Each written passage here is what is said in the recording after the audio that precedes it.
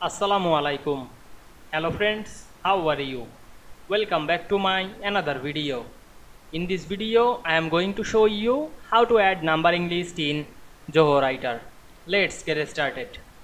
At first, you have to open your document on Zoho Writer. Now I am open my document, then write some text.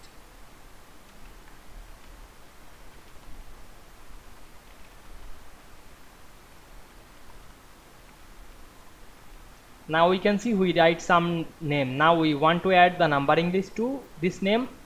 Select the text, click and drag on our mouse. Then go to the three dot drop down menu and we can see here many menu. Now I am go to the format menu and select the numbering drop down menu. Now we can see here many numbered list. You can add any number list. Now I am select the normal this. Then I am increase the font size to see better the number.